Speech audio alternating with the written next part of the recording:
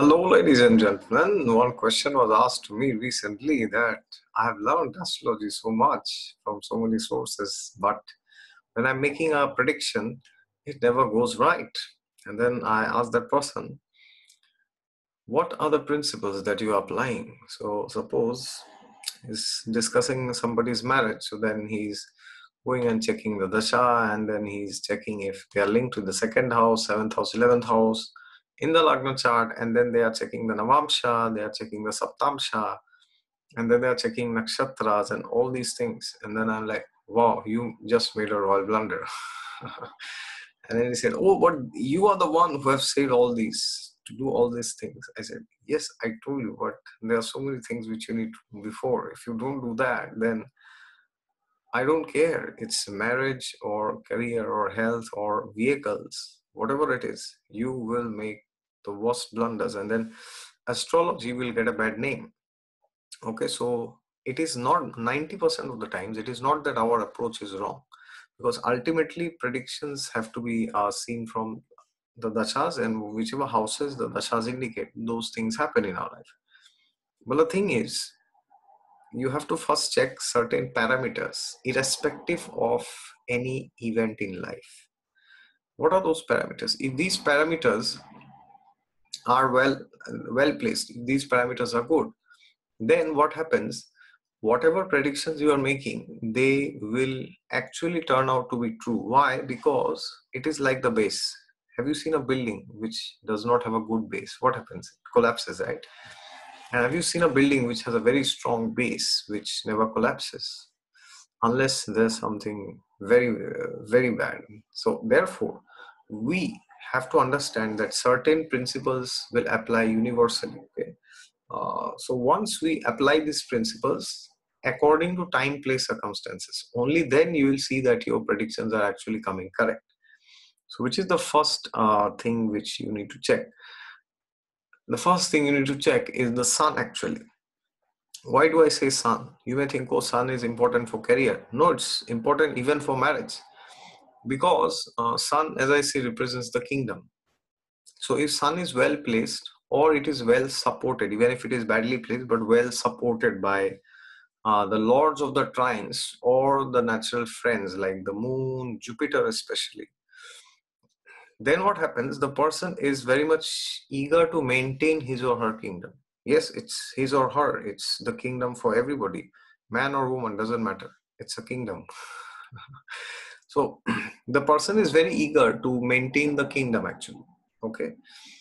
And what is marriage? Marriage is like you have a partner and then you have children. So then it's like your small kingdom. You see, you are managing the kingdom basically. So you are also like a king, but your area is small, right? So king doesn't mean you are only king outside. It can also mean inside your home or whatever. There's a conception of somebody being related to you. That is what the sun represents.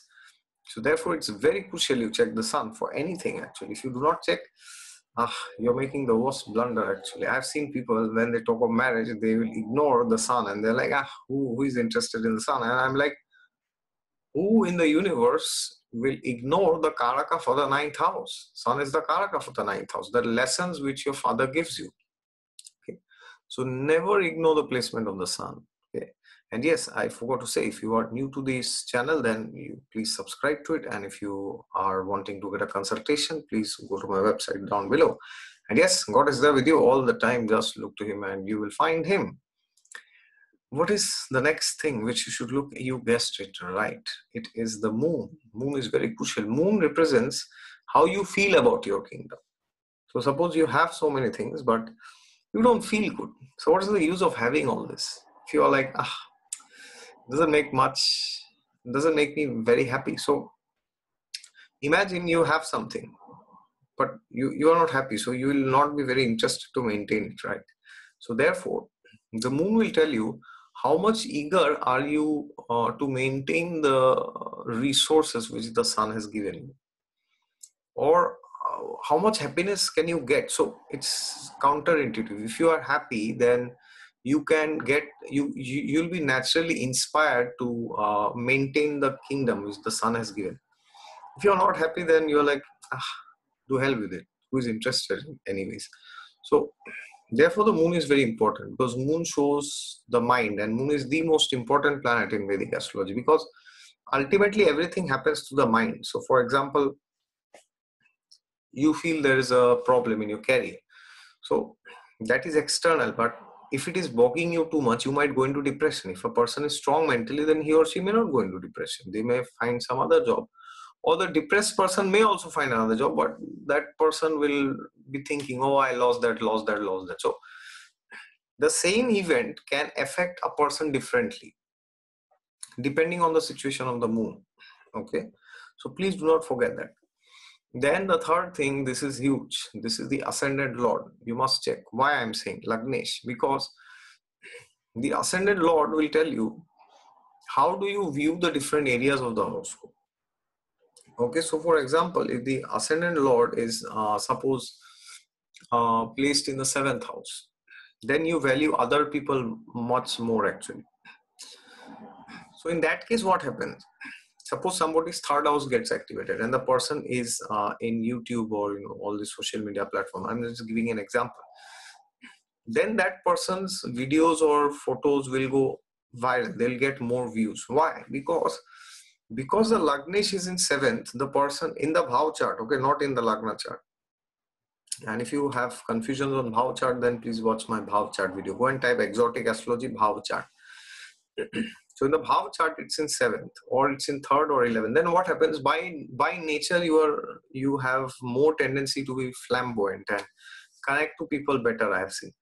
So then your videos and your photos, they will touch the minds of people more actually.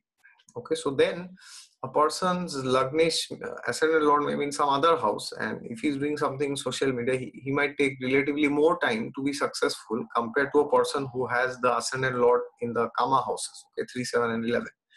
Because these houses are trines, they support each other, they will help each other. So if the Lagnesh is in 11th, best, or 7th, or even if it's a third, then it can help in getting married, because third can show you have a lot of connections. Then you may find somebody easily. The 11th house is your core friends, so they can recommend somebody. Why don't you go and see that person?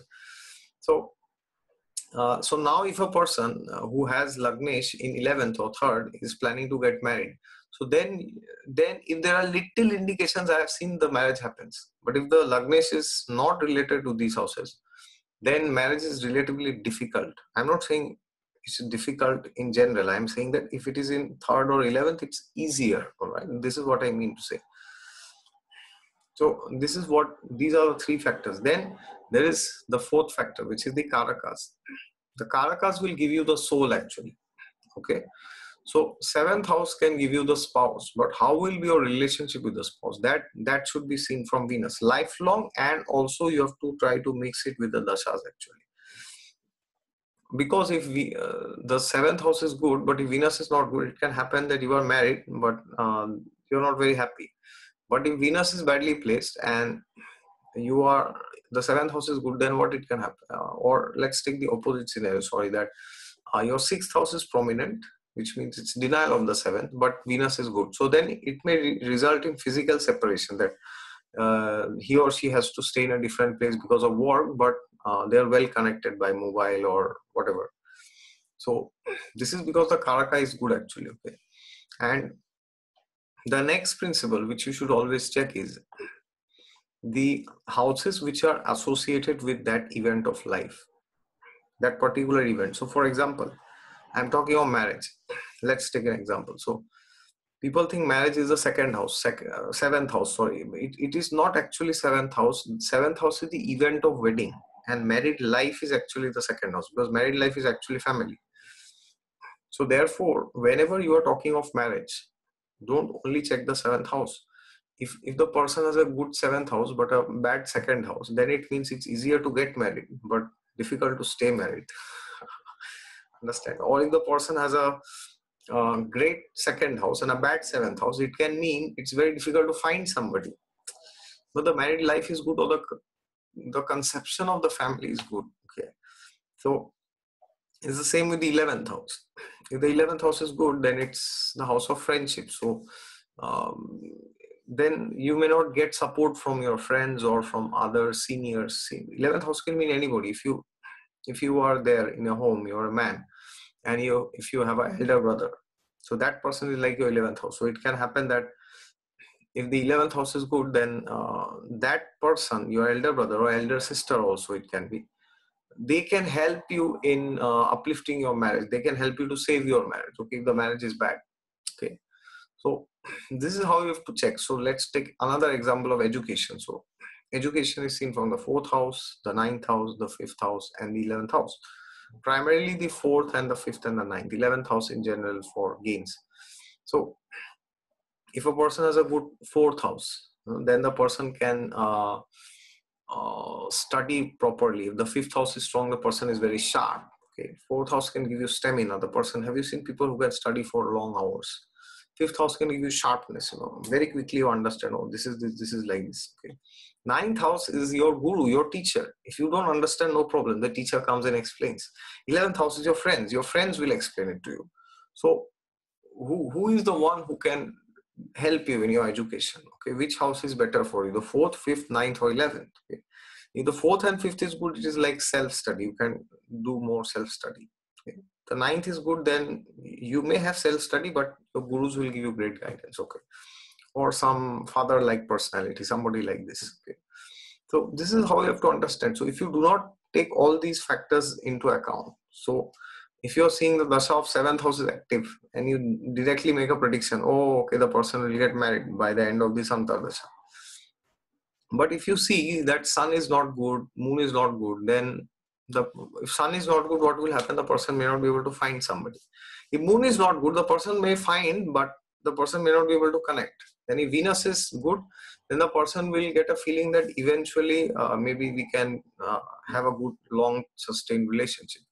And if the Lagnesh is good, then the person will also be focused actually, because Lagnesh will show your focus wherever you are focused. So if Lagnesh is not good, the person may get married and be happy, but maybe looking around outside, other members of the opposite sex. So this is what can happen. So before you make blind statements like Rahu in 7th will give you extramarital affair, or your spouse, you will cheat on your spouse, please check the Lagna Lord, please check the moon, please check the sun, all right? And of course, similar is with childbirth. So if you're talking of childbirth, then Jupiter is essential. 2nd house, 5th house, 9th house, 11th house, these are important, all right? So do not make blanket blind predictions just by seeing one thing. Take all these things into consideration, and then you see your predictions will turn out to be wonderful. And if your predictions are going wrong, then you should check the other areas which I mentioned. Maybe you have done some blunder with these principles, okay? Rather than checking, oh, Ashtak Varga is nice, Navamsha is good, Lagna chart is nice, but you have to be very specific. You cannot just say, the Navamsha is good, so married life will be good. You cannot just say the 7th Lord is good, so married life is good. You cannot, of the Lagna chart, you cannot say Venus is exalted, married life is great. You cannot make such blanket statements. Astrology is a puzzle. Everything has to fit perfectly, and it fits at the end. But you have to see where it will fit, which part, all right? So astrology is a puzzle. The only thing you have to know is to fit the parts properly, and then perfect picture. All right, thank you very much. And there are many other principles which, if you know, which you think has worked for you, please write it down in the comments. I would love to know it from you. All right, so if you are new to the channel, then please subscribe to it, and if you want a consultation from me, please go to the website down below, and I'll put some other videos on ascendant. You can watch it here. All right, God is there with you all the time. Just look to him and you will find him.